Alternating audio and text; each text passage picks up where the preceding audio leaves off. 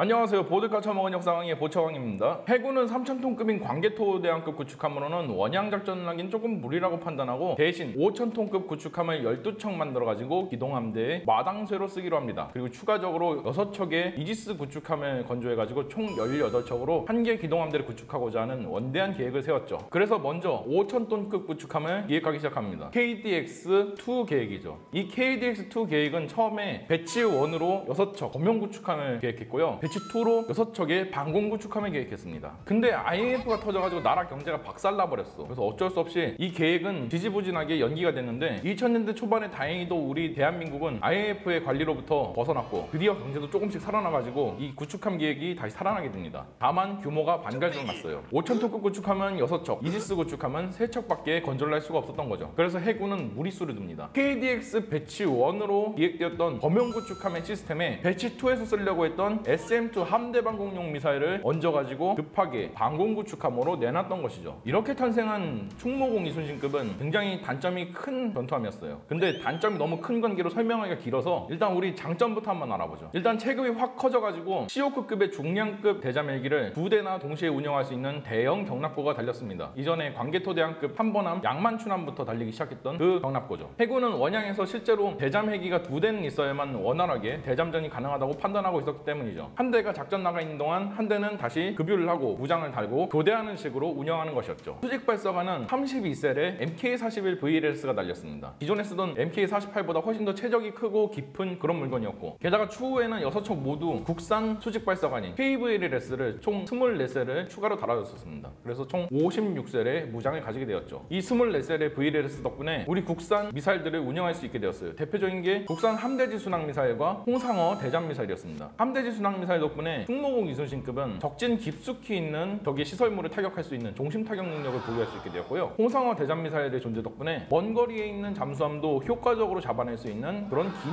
팔을 갖추게 되었습니다. 경월의 발사기만 가지고 있으면은 먼 거리에 있는 잠수함은 잡기가 좀 어렵거든요. 잠수함이 경월의 발사 사실을 알고 도망치기 시작하면은 그걸 따라잡기도 전에 경월해가 방전돼 가지고 불발나니까요. 대잠 체계는 광개토대왕급에 장착한 거랑 똑같은 세팅이 달렸어요. 이 체급이면 미국에서 쓰는 SQQ-89 같은 굉장히 삐까번쩍한 체계를 달 수도 있었습니다만, 해군은 기존에 쓰던 체계에 홍상어를 인티해가지고 쓰기 위해서 굳이 SQQ-89를 달지 않았던 거고요. 물론 그럴 돈이나 여유도 없었고, 그래서 아쉽지만 기존 세팅 그대로 사용하게 되었습니다. 기존에 쓰던 오토멜라라 5인치에서 미국제 MK45 모드4 5인치 함포를 우리가 면허 생산한 KMK45가 달렸죠. 물론 오토멜라라보다 연사력이 딸린다는 문제가 있긴 합니다. 다만 그 이외의 장점이 많아요. MK45 모드4 오면서 장포 신화돼가지고 사거리가 엄청나게 길어졌고요. 명중률도 더 좋습니다. 오토멜라라보다 훨씬 더 가벼워가지고 무게 밸런스를 많이 잡아먹지 않는다는 그런 장점도 있었죠. 게다가 당시 미국이 5인치 함포에서 발사하는 ERGM이라는 포발사 대지 타격용 미사일을 개발하고 있었거든요. 거기에 대한 기대도 엄청났고요. 단 미국은 이거를 개발하려고 해보니까 5인치 함포에서 발사하는 포발사 미사일은 가성비가 떨어진다는 결론이 나와가지고 지금 현재는 프로젝트가 중단된 상황이거든요. 근데 화력 덕후 한국해군은 그 미련을 버리지 못하고 GGRM-5라는 이름으로 자체적으로 5인치 함포에서 발사하는 대지 타격용 미사일을 현재 개발하고 있으니까 참 대단합니다. 뭐 물론 이런 거 저런 거 다 치워두고서도 오토멜라라 5인치포가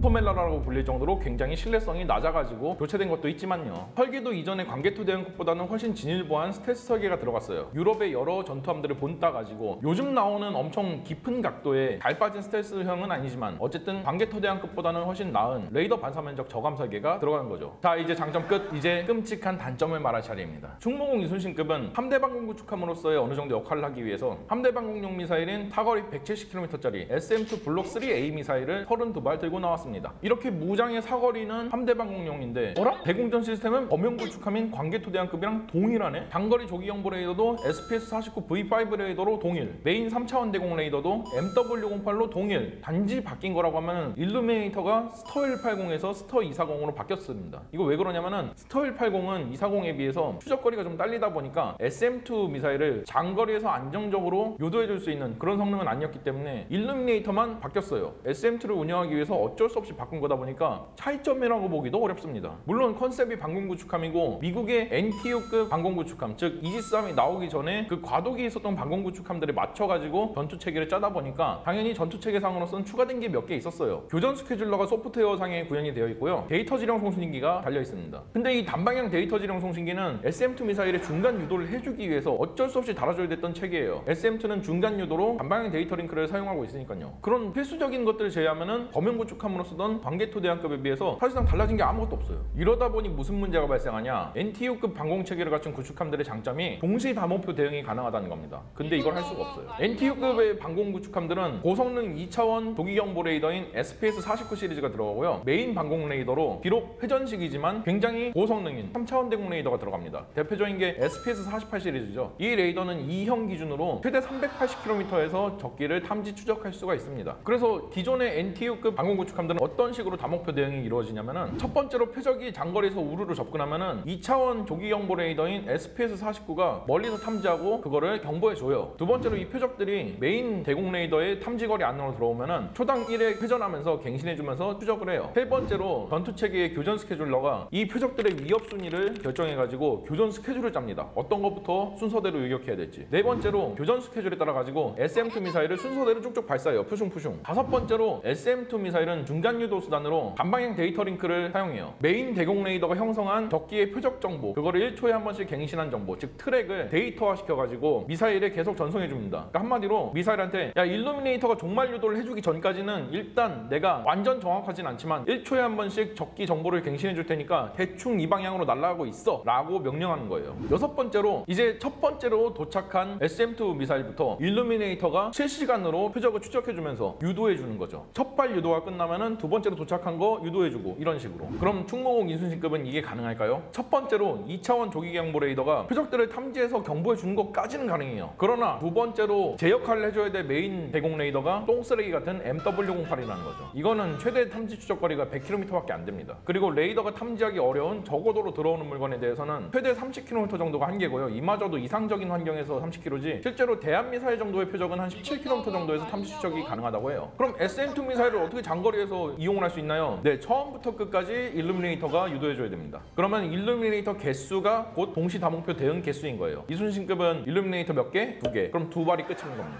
물론 17km까지 접근하면 당연히 MW08이 교전 스케줄에 따라가지고 다목표 동시 대응을 해줄 수 있어요. 그런데 17km면 이미 SM-2로 대응하기엔 매우 많이 늦은 상황입니다. 아음속 대함 미사일이면 80초 뒤에 착탄이고요. 야운트 같은 초음속 대함 미사일들은 18초면 착탄이에요. 이러면은 SM-2 미사일은 꼴랑 요격 기회가 한 번 나올까 말까고 이 상황에서는 그냥 램이나 골키퍼 같은 근접 방어 체계가 열심히 돌아가야 될 정도입니다. 이러니까 충무공 이순신급은 대함 미사일 3발 날라오면은 기도하고 있어야 되는 거예요. 이게 어딜 봐서 방공구축함이냐고. 여기다가 SM-2를 달아놓은 거는 진짜 해군의 욕심이고 전시행정, 보여주기식 일처리예요. 아니 동시기에 나온 무라사메급 구축함도 이순신급이랑 동일한 체급에, 심지어 대공전 시스템은 이순신급보다 훨씬 좋은 물건이 들어갔음에도 불구하고 시스페로 미사일만 달고 있거든. 그러니까 한마디로 이 체급의 SM-2를 다는 것 자체가 무리수였다는 거지. 이 체급에는 보통 범용구축함을 목표로 두지 이렇게 억지로 방공구축함으로서의 능력을 강요하진 않아요. 물론 이전작인 광개토 대항급에 비해서 뭔가 진일보한 부분이 있긴 해요. 시우스로 사용되는 골키퍼 두 문 중에서 한 문이 철거가 되고 그 자리에 램 대공 미사일이 달렸다는 거죠. 그런데 이거는 개함방공 미사일이 아닙니다. 사실 미사일형 시우스로 분류되고요. 사거리는 9km밖에 안 돼요. 시우스는 조금 더 강화가 되었지만 그게 개함방공 미사일은 아니었다라고 보시면 됩니다. 언론에서는 그래서 이걸 가지고 SM-2, 램, 골키퍼 이런 식으로 3중 방어체가 있다라고 이렇게 홍보를 하는데요. 뭐 틀린 말은 아닌데 3대 방공 미사일인 SM-2를 대한방공 미사일 쏘듯이 쏴야 되고 그게 빗나가면은 램이랑 골키퍼가 대한미사일 막아주길 빌면서 기도메타 하고 있어야 되는 그런 전투함으로밖에 안 보인다는 거죠. 실제로도 그러하고 상황이 이러니까 해군에서도 이 메인 대공 레이더를 개량해 주려고 여러 가지로 연구를 해봤는데 결과적으로는 다 실패했어요. 일단 선택지가 많지가 않았어요. SM-2를 유도해 줄 수 있는 물건이다 하면은 대표적인 게 이지스 시스템. 이것들은 사면배열 대공 레이더다 보니까 최적이 엄청 크고 함의 최초 설계부터 이미 탑재가 예정이 돼 있어야만 되는 물건들이거든요. 전력도 많이 먹고 그러다 보니까 이순신급에 달아주는 건 사실상 불가능. 그럼 좀 작은 체계라고 하면 스마트 S 그런 물건이 있는데 우리가 이제 스마트 S보다 더 좋은 회전식 방공 레이더를 개발하기로 했었거든요. 그래서 그 결과물로 나온 게 SPS-550K고요. 그러다 보니까 이것도 채택이 불발랐습니다. 근데 SPS-550K가 나오니까 문제가 뭐야? 여기에 별도로 SM-2를 인티를 해줘야 돼요. 그리고 SPS-550K도 MW08에 비해서는 체급이 월등히 큰 물건이에요. 그러다 보니까 대대적인 개량 사업이 들어가야 되는데 사실 그렇게까지 해주기에는 정말 계륵 같다라고 볼 수 있죠. 결국은 해군은 충무공 이순신급에 대한 레이더 개량은 이렇게 포기하게 된 겁니다. 그래서 현재 충무공 이순신급은 대잠 체계만 좀 더 뜯어 고쳐가지고 장거리에서 날아오는 한두 기 정도의 공대함 공격기를 요격할 수 있는 대잠 구축함이라는 참 야리꾸리한 포지션으로 운영하기로 했습니다. 총평하자면은 방공구축함도 아니고 범용구축함도 아닌 그 사이 어딘가에 끼인 전투함이 바로 충무공 이순신급이라고 보시면 됩니다. 이마저 가자마자도 수량이 너무 적어가지고 청해부대도 가야 되고 림팩 훈련도 가야 되고 순항 훈련도 가느라 사실상 국내에서 작전하는 일이 그렇게 많지가 않았어요. 그래서 원양함대 마당새로서 작전하기가 좀 어려운 상황이었습니다. 그래서 대양해군용으로 계획된 12척을 다 채울 겸 이런 이순신급들의 혹사 문제도 해결할 겸 KDDX 사업이 새로 시작돼가지고 6척이 계획되었죠. 그래서 이 KDDX로 나오는 6척이 과거 우리가 기획했던 충무공 이순신급 배치 후의 역할을 성공적으로 해냈으면 하는 바람이 있습니다. 충무공 이순신급이 이렇게 고자가 되는 와중에도 해군의 구축함 계획은 계속해서 순항해가지고 드디어 대한민국 최초의 이지스 구축함 내지는 순양함을 보유하게 되는데요. 한국해군의 신비전 다음 편을 기대해 주시죠.